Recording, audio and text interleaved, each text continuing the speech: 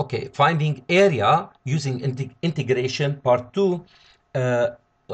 We started in part 1 to find why absolute value of x minus 2 minus 1 from 0 to 1 is that function, right? Now from 1 to 2, again from 1 to 2, it's enclosed below x-axis, so it is negative value. Or if I substitute any value from 1 to 2, which is 1.5 for example, if I substitute it, I will find that this y, which is x minus 2 in the absolute value minus 1, will be a negative value. That's why it is negative value. If we did draw or we did substitute, it's the same. So in this case, it's negative value. Negative value, if I want to remove the absolute value over here, I should multiply the whole thing inside, which is y, with minus. So it's going to be, right? It's going to be minus inside absolute value of x minus 1, right? Of x minus 2 minus 1, all the x. And the second step, I will show you how this will be like that without absolute value. Plus, we still have two parts. It's from 2 to 3.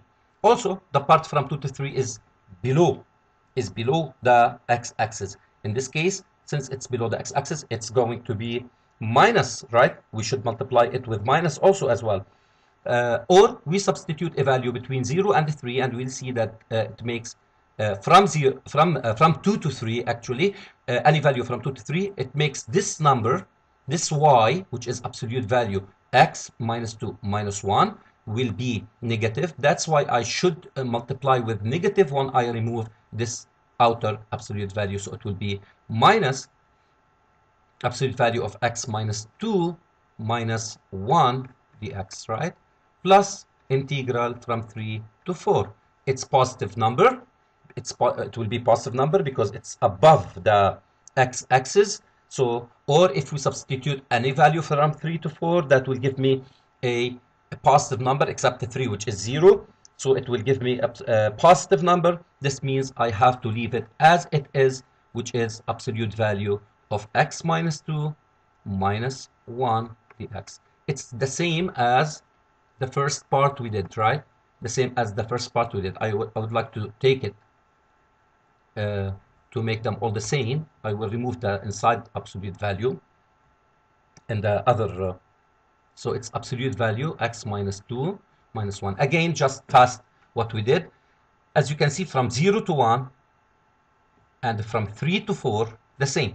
Why? Because if x belongs from 0 to 1, union 3 to 4, this y is a positive number. So when I remove the absolute value from y, the outer absolute value from 0 to 1 in this part and from 3 to 4 in this part, I left it as it is. Absolute value of x minus 2 minus 1, absolute value of x minus 2 minus 1.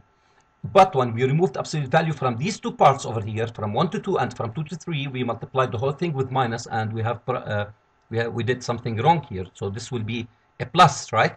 This is going to be a plus because I should multiply the whole thing inside with, which is y, in this part and in this part, times minus.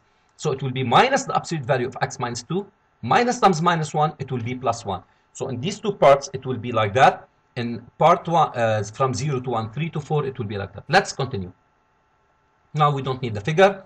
So the area is going to be integral from 0 to 1. Now it's the time to remove the absolute value from x minus 2. Again, from x minus 2, this we did it before. If x below 2, if x is below 2, this means the x minus 2 is negative. If x is above 2, this means the x minus 2 is a positive number, right? So below 2 is negative, above 2 is positive. When we say from 0 to 1, it's below 2, so it will be a negative number. We should multiply it with minus. Then it will be minus x plus 2. And the minus 1, we leave it, the x, plus integral. From 1 to 2, it's below or equal to 2, so it is a negative number. So I should multiply that part with minus. And we have minus outside the absolute value, so it will be plus. So what we got is x minus 2 right? Plus 1 dx plus integral from 2 to 3, the same. The, not the same, no. The absolute value, right?